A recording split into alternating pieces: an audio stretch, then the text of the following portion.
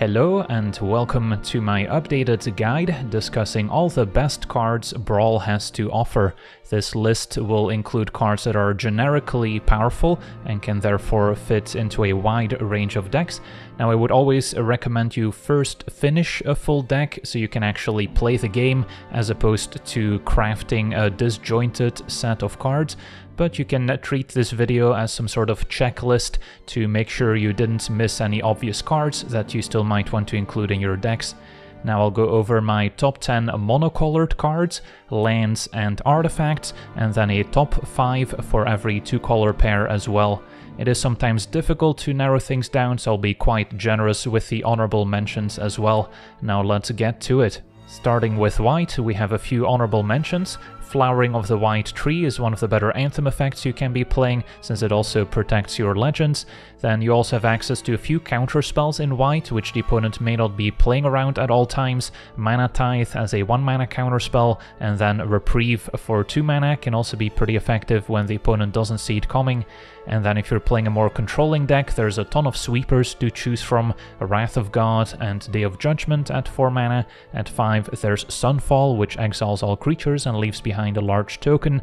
And then Farewell can also be backbreaking if it can hit various artifacts and enchantments alongside all those creatures. And then if you want a disenchant effect to cheaply deal with artifacts and enchantments, I recommend Loran of the Third Path, and then also the new Witch Enchanter, which can also be played as a land, but it does come at a slightly higher price tag at 4 mana. And then now starting with our top 10, at the bottom I have the Wandering Emperor, which will soon rotate out of standard, but is still welcome in most of my white Brawl decks as a way to exile tapped creatures, give us +1 counters, and give us additional Samurai tokens as well, so it's very versatile. Then there's Curse of Silence at number 9 as a very unique effect for a white deck, taxing the opponent's commander as we play it, so it will be a lot more expensive for the opponent to deploy, and then once they do, we still have the option of sacrificing the curse to draw a card. Then Solitude is also quickly rising in the ranks as a way to exile an opposing creature, and we can potentially play it for free by pitching a white card from our hand, especially good if we have some instant speed flicker effect, like maybe an Ephemerate, to re-trigger the Enter the Battlefield ability to then exile multiple creatures. And then at number 7, I've grouped together some 1-mana creatures that are good at protecting your commander. Giver of Runes is probably the best one. There's also Skrelv, and then a Selfless Savior can sacrifice to make a creature indestructible, so that one also pairs quite well with Lurrus as your companion, as you can maybe keep buying it back out of the graveyard. And then we have a pair of removal spells at instant speed, Get Lost and Fateful Absence. I typically prefer Get Lost as it can also hit enchantments, and it's harder for the opponent to leverage the map tokens if they don't have any creatures as opposed to a clue, but these are both very useful. And Skyclave Apparition is another great way to answer opposing non-land, non-token permanents as long as their mana value is 4 or less. And then we have Esper Sentinel as one of the better 1-drops to start out with in the format, immediately taxing the opponent's non-creature spells, and then it also scales well with any effects that can increase its power, as it will also increase the tax. And then at number 3 we have a brand new card, Guide of Souls. Might seem like a card you only want in a life gain deck, but the ability to also pump up your creatures by spending 3 energy makes this a worthwhile inclusion in almost any white deck that runs enough creatures. And then at number 2 we have Ocelot Pride, which also pairs very nicely with the Guide of Souls, and it's kind of like the white Ragavan. If it hits the opponent, we will be able to make a 1/1 token end of turn, but also plays well with other life gain effects, so the Ocelot doesn't even need to attack to make those tokens, and at some point we'll have the City's Blessing to start doubling them and any other tokens we generate. But the undisputed number 1 in white remains Swords to Plowshares, the most efficient removal spell you can get your hands on, exiling creatures also much better than just destroying them, so there's no graveyard shenanigans, and then every now and then you can also target your own creatures if you're in need of a little bit of a life gain, which can also come up. And then in blue, the honorable mentions would just be a long list of conditional counter spells, so we can skip those and go straight to number 10, Confounding Conundrum, which is an enchantment I've started adding into more and more decks as a way to slow down opposing ramp decks, but also a great way to punish opposing fetch lands, as the opponent will have to wait to sacrifice them until our turn. Then at number 9 I have a pair of Delve spells. Treasure Cruise and Dig Through Time also benefit from fetch lands filling the graveyard and are a great way to get the cards flowing. Then Tale's End is our first counterspell on this list as a nice answer to an opposing commander, and there's plenty of other legendary creatures in the format that you can hit with it as well. Then we've got Snapcaster Mage as a way to buy back all these powerful instants and sorceries. Witness Protection, on the other hand, can be a great answer to an opposing commander if it's a creature, as the opponent now has to jump through some hoops to get their original creature back. And then Brainstorm also benefits from all the fetch lands as a way to shuffle your deck after putting some unwanted cards back. And then we've got a lot of ways to take extra turns. Time Warp is by far the best one, as it's the cheapest, and also goes to the graveyard where we can maybe get it back. Temporal Sundering requires a legendary creature or planeswalker before we can cast it, but also lets us bounce something. And then Elrond's Epiphany, not quite as powerful as it used to be, as it has been nerfed, so it doesn't immediately make the bird tokens unless we foretell it first, but can still be worthwhile if we have a deck with a lot of ramp, or maybe some planeswalkers we can activate during those extra turns. And then at number 3 I've grouped together a Cyclonic Rift and a River's Rebuke as powerful mass bounce effects. Cyclonic Rift is an instant and also has a flexibility of casting it for 2 mana to bounce a single thing back. River's Rebuke is a little bit cheaper if we want to get the full effect out of it. And then at number 2, I've also grouped together Mana Drain and Counterspell. One of these two is clearly better than the other, but they're still unconditional counterspells, so as long as your mana base can support double blue, they should certainly be in your deck. And then Wash Away gets the number 1 spot as a 1 mana answer to an opposing commander. Doesn't matter if it's a creature or a planeswalker, this is one of the key cards to play around when the opponent keeps up a single blue mana. Then in black we have a few honorable mentions. The various Necro enchantments are difficult to support outside of a monocolored deck, but in mono black these can be powerhouses as long as you have some sort of a plan to leverage all those extra cards, which is usually not too difficult. Meathook Massacre also gets a shout here, as it is a very powerful sweeper, but because it's been nerfed in Historic and no longer gains you life when opposing creatures die, it didn't quite make the top 10, but if they ever revert it back to the original, it will go up in value. And then starting out at number 10, we have Breach the Multiverse. This can be an awesome finisher, especially if your deck contains some expensive creatures and planeswalkers to get back, but it will also get something from the opponent, so hopefully the value from both graveyards is enough.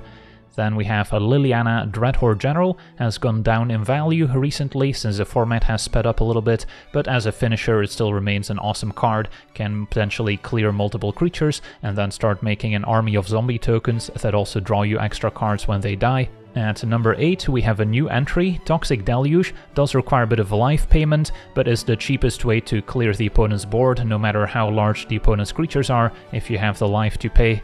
And Sheoldred the Apocalypse can be a nice way to recoup some of the life loss from all these powerful black spells, and also pairs well with any other card draw effects or card draw engines, while punishing the opponent for doing the same. Then we've got a whole host of 2 mana removal spells. Sheoldred's Edict and Bitter Triumph are now at the top of my list, as they're also answers to opposing planeswalkers, but cards like Go for the Throat and Heartless Act still remain very useful options at 2 mana. Then we have a Black Market Connection, and to a lesser extent Phyrexian Arena as 3 mana card draw enchantments. Black Market Connection maybe costs a little bit more life, but can also generate treasure or sometimes a shapeshifter token, so these can also maybe speed up your game plan. And then we've got some 1 mana removal spells. Fatal Push by far the best one, as we can easily enable Revolt by sacrificing a fetch land, and then a Cut Down, still a nice insta-speed answer to maybe take care of an opposing mana elf that the opponent can play on turn 1. And then Bloodchief's Thirst doesn't always make the cut since it's a sorcery, but we can also kick it to take care of larger creatures or planeswalkers. And then we have a Reanimate at number 3, a relatively new entry, but already making a lot of waves in various formats as a way to get back your commander, even if it's a creature. Instead of sending it back to the command zone and having to cast it for a lot of mana, you can simply let it go to the graveyard and then reanimate it for 1 mana, but Reanimate gets better if you can take out opposing creatures and then cheaply get them back, or if you have some self-mill synergies to fill the graveyard as well. And then at number 2, we have all the various discard effects at 1 mana, Thoughtseize being the best one, but Duress and Inquisition of Kozilek are often played alongside it, and if you want to play alchemy cards, Mind Spike is also very good. But at number 1 I have Dark Ritual, as it can lead to some very explosive starts, especially good if you can ramp out a 3-mana enchantment like Black Market Connection on turn 1, which can then draw you more cards and generate more treasure to speed up your deck. But it's also very good if your commander happens to be a Planeswalker, because if you can play it a few turns out of schedule, there's going to be fewer creatures in play to pressure it, and then you're quickly going to reach the ultimate on your Planeswalker as well, while you can also maybe protect it more easily. So an awesome card that you definitely want to have on your radar when building a black Brawl deck.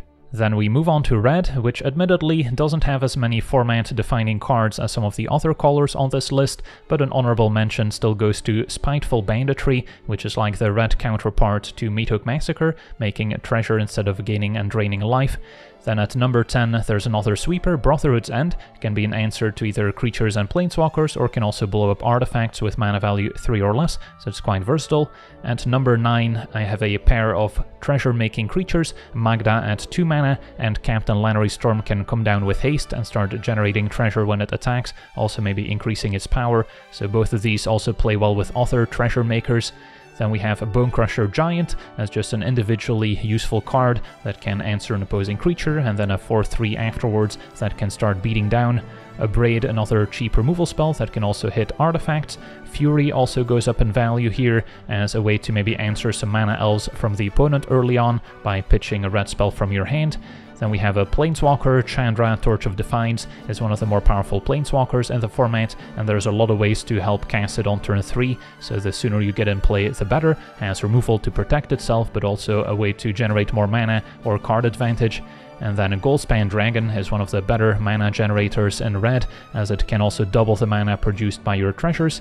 And then at number 3 we have Fable of the Mirrorbreaker, doesn't need an introduction, great way to generate additional mana, give you some card selection, and eventually the Reflection can also be very powerful with any ETB effects that you might have on your creatures.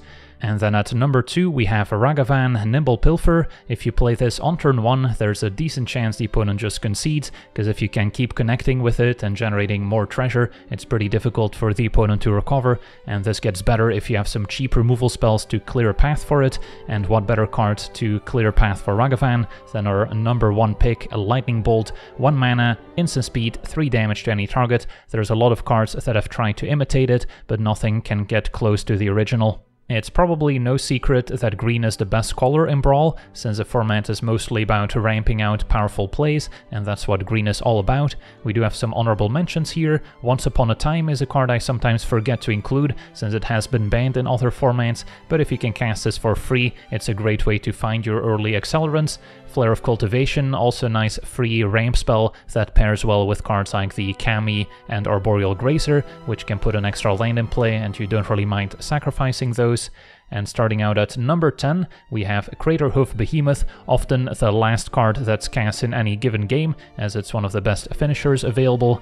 Then we have Fanatic of Aronas, a new introduction, but it's probably not going to take long for people to start using it more, as it doesn't take much for this to generate 4 mana in your green decks.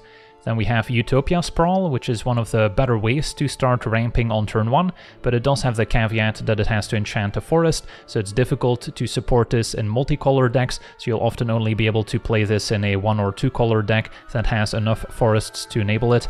Oracle of Moldiah is another favorite of mine, letting us play an additional land each turn, and we can play lands off the top of the deck, so an awesome value engine that plays well with all our landfall cards.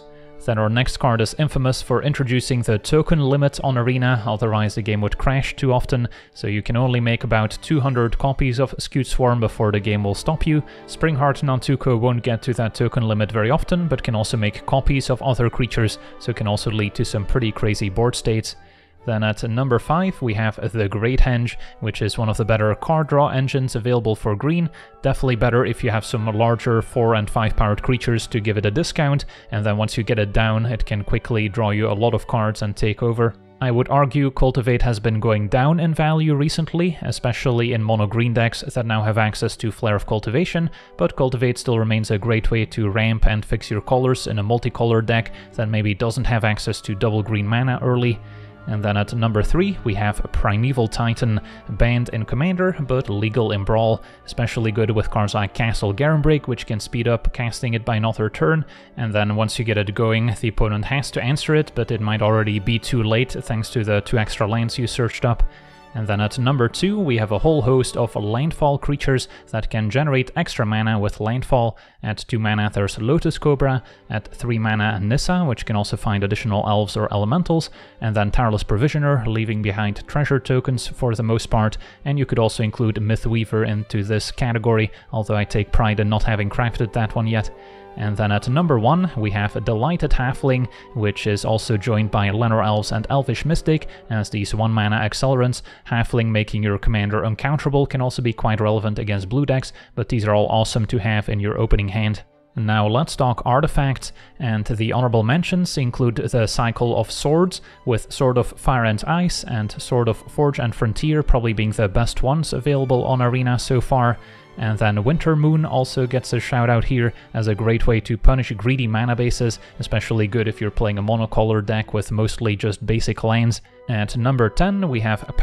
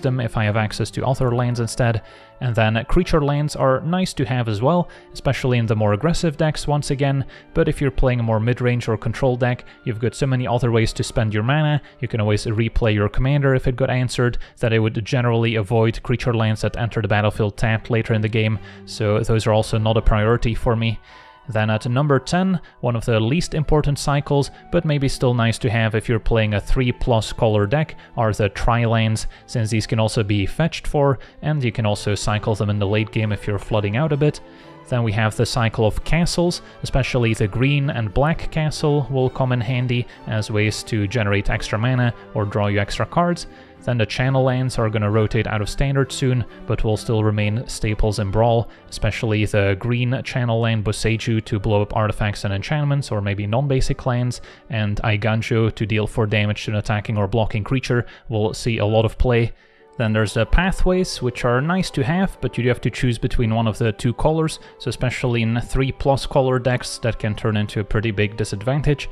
Then next up I have the pain lands, which do cost a little bit of life, but at least we get both colors. Then the Innistrad dual lands are painless, but do enter tapped in the first couple turns. Then the next rank up I would put the Surveil lands, partly because they do have the basic line types, so we can fetch for them, which is going to be a spoiler alert to our number 1 pick.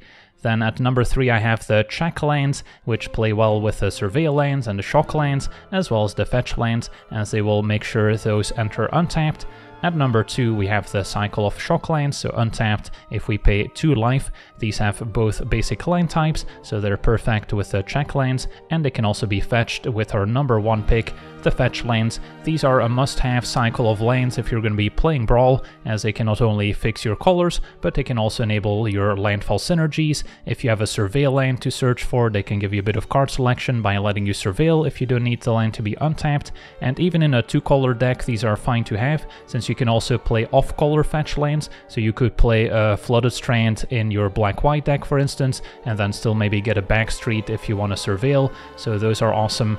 And yeah, there's not much more I can say about how good fetch lands are. Just make sure not to play an off-color fetch land that doesn't get any of your basic lands, because then it's not going to do much for you. And then a few more important individual lands worth mentioning. In Modern Horizons we got Shifting Woodland, which is awesome for green decks, Arena of Glory to give haste in your red decks, and then Phyrexian Tower has also been reprinted, a way to sacrifice a creature to generate extra mana. These are all incredibly useful in their respective colors. Nykthos especially good in monocolored decks that can provide a lot of devotion, as it can generate additional mana for you. Then we've got 2 more fetch lands, Fabled Passage and Prismatic Vista can only get basics, so they're not going to get your dual lands or tri-lands, but they're still very useful to have. And then we've got Cavern of Souls, which, especially if you're playing a deck that has creatures of the same type, can make all your creatures uncounterable, but just making your commander uncounterable can be very useful. And then last but not least, Command Tower, of course a freebie and a great way to fix your colors in any multicolor decks. And then now for my top 5 in every 2-color pair, starting with blue-white. Dovin's Veto gets an honorable mention as a slightly better negate. At number 5 I have Reflector Mage as a creature that can bounce an opposing creature that the opponent doesn't get to replay on their following turn, especially annoying if you can flicker it a few times. Then there's No More Lies as a powerful 2-mana counterspell, Supreme Verdict as an uncounterable sweeper for 4 mana. Then there's Teferi, Hero of Dominaria, which can draw extra cards, untap 2 lanes, so perfect in a control deck, and can also minus if you need some removal. And then at number 1, a criminally underrated card at the moment, Fractured Identity, can exile target non-land permanent and create a token that's a copy of it, so it's like stealing the opponent's best card without the opponent being able to get it back if they somehow bounce it, so very powerful effect. Then in blue-black, we have a Notion Thief, which I didn't even know was illegal in Brawl until recently, can punish the opponent for drawing extra cards. Hostage Taker can steal opposing creatures or artifacts and then maybe replay them in time before the opponent removes it. Psychic Frog, a new addition that can maybe hit the opponent to draw us extra cards, and we can also pump it up by discarding cards, or maybe even give it flying if we have a full graveyard. Sauron's Ransom is a nice instant speed card advantage card, so at its best in a more controlling blue-black deck. And then a Rusko Clockmaker, one of the more broken alchemy cards, great as a commander but also in your 99 as a way to generate extra mana and to drain the opponent as we cast non-creature spells. Then a red-black gets to play with Cut 2 Ribbons, can first deal 4 damage and then cast Ribbons with Aftermath out of the graveyard to maybe close out the game. Kroxa, one of the many titans making this list, can make the opponent discard and can escape it later. Crucius, another very powerful alchemy card that can generate additional mana and can find powerful cards. Angrath's Rampage and Molten Collapse, versatile removal spells that can hit various permanent types, and then Call Against Command, a nice instant speed removal spell that can deal with artifacts, deal 2 damage, maybe make the opponent discard or get a creature back from our graveyard, and we get to choose 2 of those modes. Then in red-green, we start out with Roxanne, Starfall Savant, which can deal 2 damage when it enters by making a Meteorite, which can then also make an additional mana for us. We've got Ruby, Daring Tracker, which can immediately tap for mana and can also later attack for a bit of damage. Goblin Anarchomancer will discount our red and green spells, so kind of like a double medallion. Then we have 𝘚𝘩𝘪𝘵𝘩, Anarch of Bolas, which can generate extra mana, make our stuff uncounterable too, and can also fight, so kind of does it all, especially good if we can play it turn 2 off a 1 mana elf. And then 𝘓𝑚𝑒, Primal Conqueror, one of the better payoff cards for a red-green deck if we can ramp into it, and then it can also be transformed to maybe poison the opponent to death. Then green-white is a tricky color pair, since it often ends up being either a tokens deck, an enchantment deck, or a deck that cares about +1/+1 counters, so it's difficult to find cards that fit into all of those archetypes. But at number 5 I have Katilda Dawnheart Prime, which can generate extra mana, shines alongside other humans that can also tap for more mana. We've got Arwen, Mortal Queen, an indestructible creature that can grant indestructible to another creature for 1 turn. Then we've got Buried in the Garden as a flexible removal spell that can generate an additional mana for us. Mirari's Wake can double the mana produced by our lands as well as pumping up our team. And then Avacyn's Pilgrim we only get to play if we're green-white and can provide another 1 mana accelerant. Then in black-white we have 𝘓𝑒𝑠a of the Ghost Council as another powerful alchemy card, at its best as a commander but can also be played in the 99, generating additional spirits each turn. Lingering Souls, speaking of spirits, can generate 4 spirits for 5 mana. We also don't mind discarding it as we can still flash it back, so it's quite versatile. Then Path of Peril we only get to play if we're playing black-white at least, and then can be another cheap sweeper that can be cleaved later in the game to destroy all creatures. Lotho rewards us for double spelling, so maybe not the best turn 2 play, but if we can play it turn 3 alongside another 1-drop, we start generating treasure, and if the opponent double spells we also get to make more mana. And then at number 1 I've got a trifecta of removal spells. Despark, Vanishing Verse, and A Rite of Oblivion can all exile opposing permanents and all have slightly different conditions. Then in blue-red we have Flame of Anor, which is a bit conditional since to be at its best we want to control a wizard, but that's not too difficult in blue-red, and then can draw cards, deal damage, or potentially destroy an artifact. Magma Opus can be used as an early ramp spell by discarding it and making a treasure. There's plenty of cards in blue-red that can get back instants and sorceries from the graveyard, and then if we ever get to cast it for 8 mana, it can also decimate the opponent's board. Invert Polarity, a powerful new counterspell that can sometimes gain control of an opposing spell, so it can be quite backbreaking. Prismari Command, another flexible command here, dealing damage, destroying artifacts, or maybe making treasures and drawing and discarding. And then Expressive Iteration, not a card you typically want to cast on turn 2, but later in the game can provide a nice bit of value. Then black-green has plenty of answers to opposing non-land permanents, although at number 5 we have Deathrite Shaman, which isn't a card I would have had on this list a while ago before we got to fetch lands, but now with so many decks playing a bunch of fetch lands, there's often going to be a land in the graveyard for Deathrite to generate extra mana, and then it can also exile creatures to gain life, or non-creatures to drain the opponent. Binding can destroy an opposing non-land permanent and then get a forest. Abrupt Decay, a 2-mana removal spell for opposing non-land permanents with mana value 3 or less, and it's also uncounterable. Glissa, a 3/3 with Death Touch that can draw extra cards or maybe blow up enchantments if it hits the opponent. And then Casualties of War is pretty pricey, but can be an awesome 3/1, 4/1, sometimes even a 5/1 if the opponent has the right card types on the battlefield. Then red-white gets a few honorable mentions with the 2 Tajic cards, Legion's Valor and Legion's Edge, both awesome in a more aggressive deck. Blade Historian can give our team double strike, and if you're looking for a more controlling option, Deafening Clarion can deal 3 damage to each creature, as well as maybe giving your team a lifelink. Then at number 5 we have Ajani Nacatl Pariah, which can easily transform into a Planeswalker that can then generate more cats or deal damage if we have a red permanent out. Warleader's Call to pump up the team and deal damage as our creatures enter. Brutal Cathar we also can only play for playing at least red-white, and then a nice removal spell. If we exile the opponent's commander, then they might send it back to the command zone, so then there's no drawback on the Cathar. At number 2 I have a Lightning Helix and a Rip Apart to deal 3 damage to creatures. Rip Apart can also hit artifacts and enchantments. And then at number 1, the new Flage, Titan of Fire's Fury, dealing 3 and gaining 3, and then we can also escape it out of the graveyard. So once again the fetch land's also very useful at fueling escape. And then a blue-green is probably the most popular color pair in Brawl, as the combination of generating extra mana and drawing extra cards is pretty good. At number 5 we have Bonnie, a great curve topper that can generate value the turn it enters if we can attack right away. Tamiyo we can pretty easily transform into the Planeswalker, which can also dominate a game if you can protect it.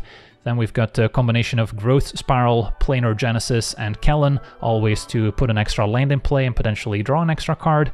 And then we've got Tatyova, Benthic Druid as another awesome landfall payoff, drawing cards and gaining life. And at number 1, another Titan, Uro, Titan of Nature's Wrath, also banned in various formats, but still get to enjoy it in Brawl.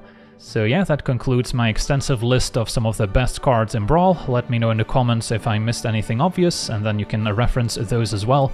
But for now, I want to thank you for watching, hope you enjoyed, and as always, have a nice day.